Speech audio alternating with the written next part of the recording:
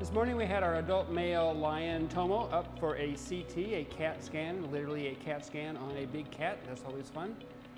Tomo had an infection in his jaw. He had a tooth removed and the area didn't heal, so we were concerned that there might be something more involved in that area than just a bad tooth. What's really exciting is this CT technology gives us the ability to do state-of-the-art diagnostics. There are only half a dozen zoos in the country that have CT machines. The advantage of computerized tomography is it gives us a three-dimensional image of the animal. So if you think about an X-ray, it shoots a two-dimensional picture through our patient. So something like a turtle or an alligator or a porcupine with hard outside, all we get is a picture of that hard outside. A CT unit will actually cut slices through the patient so we can look sort of head to toe at the animal, and we're able to see things that we can't see with a routine X-ray. This table is made for humans, so it's rated up to 500 pounds, which will get most humans, but many of my zoo patients are going to go over that. So Tomo is 450 pounds, he's pushing the limit.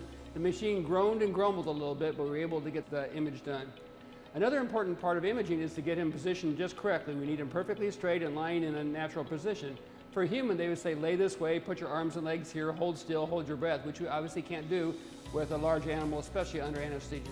So lots of shifting and pushing and arranging and getting him just right, but in the end, our images came out perfectly and we got very good diagnostic images. So going into this procedure, we were a little concerned about Tomo. He's older, he's almost 15 years old. He's had this dental issue for several weeks. We were concerned that it might have spread, it might have been more serious than just a localized area. Certainly all his caretakers, all the people that know him were very concerned about his well-being. It's very nice to be able to do this procedure with our CT and our exam to realize now that we know that fungal infection is located just to that one tooth area. So he'll be on an extended course of treatment, but now we know specifically what the problem is, specifically what the diagnosis is, and how we need to proceed with the treatment. So we're really excited now with this unit that it gives us a whole lot of really good technological abilities that we didn't have before. It brings our medicine up another level to provide for the Columbus Zoo animals. The really exciting thing is that this lion's name is Tomo, and he got a tomography. Get it? Isn't that fun?